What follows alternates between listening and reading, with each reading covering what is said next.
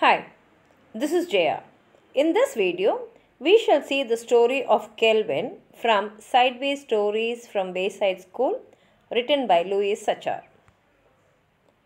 This book actually contains 30 stories, and each story is either about a child or a teacher who is at Wayside School.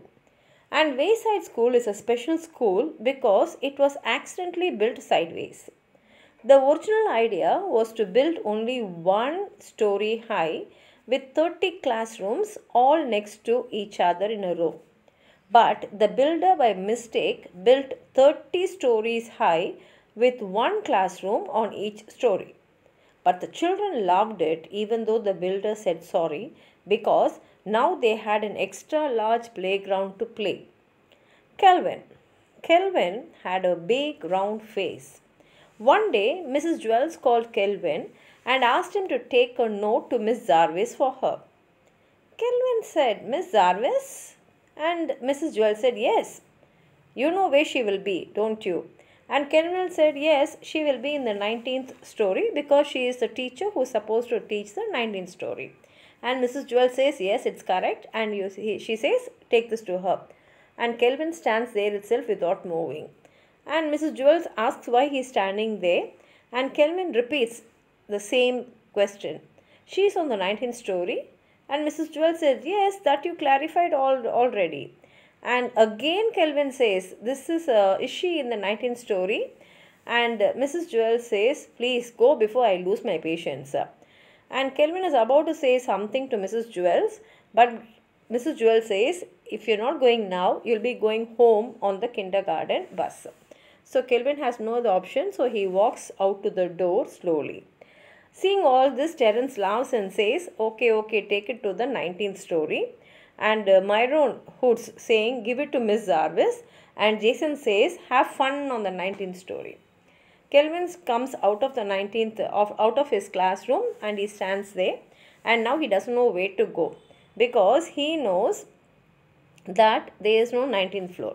Because the builder not only built the school sideways, he also forgot to build the 19th story. Like after building the 18th story, he directly built the 20th floor, but not the 19th floor. And later on again he said sorry for that.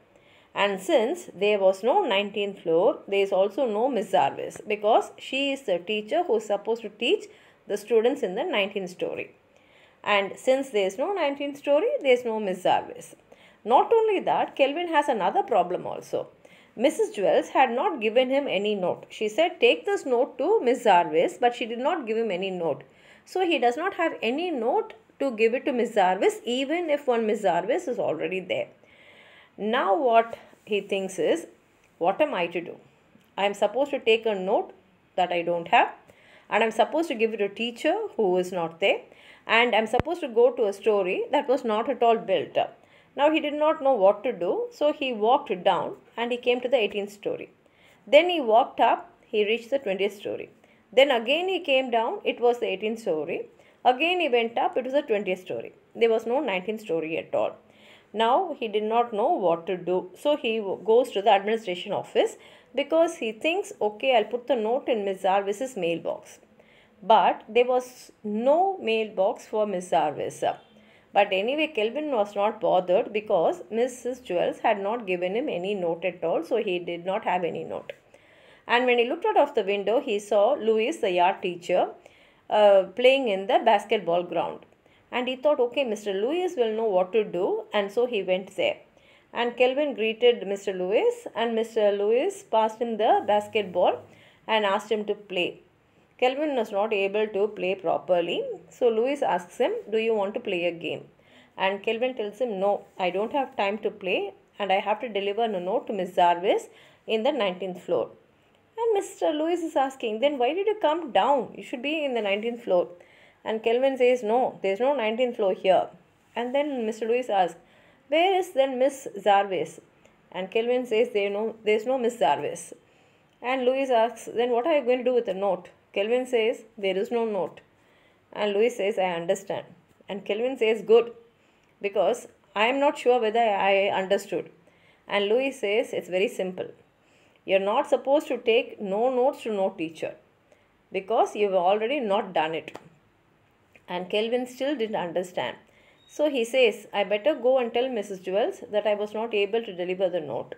And Louis says, it's very good because the truth is always the best.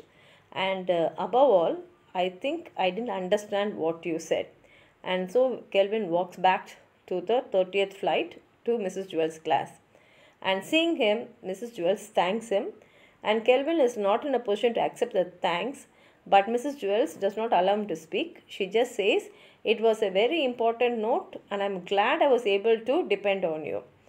And Kelvin again tries to tell her something, and Jason asks her, did you deliver the note to Miss Jarvis on the 19th floor? How did you do it? And immediately Mrs. Jewels asks him, how can you ask him such a thing? How did he do it? Some people are responsible, and she believes that Kelvin is one such person who is responsible. And Kelvin again tries to tell Miss Jewels, but Mrs. Jewels interrupts him and tells him, see, this is a very important note because in that note I told Miss Jarvis not to meet me for lunch. Hearing this, Kelvin says, don't worry, she won't meet you for lunch because he knows very well that there is no Miss Jarvis. And Mrs. Jewels says, good, she's happy he has delivered the message. So she tells him, I have a coffee can full of Tootsie Roll Pops on my desk. You can take one for being such a good messenger. And Kelvin thanks her and says, but really it was nothing. And here he tells the truth because he knows he has done nothing. And this is the story of Kelvin.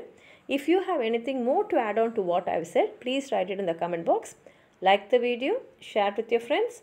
And if you have not subscribed my channel, please subscribe. Thank you.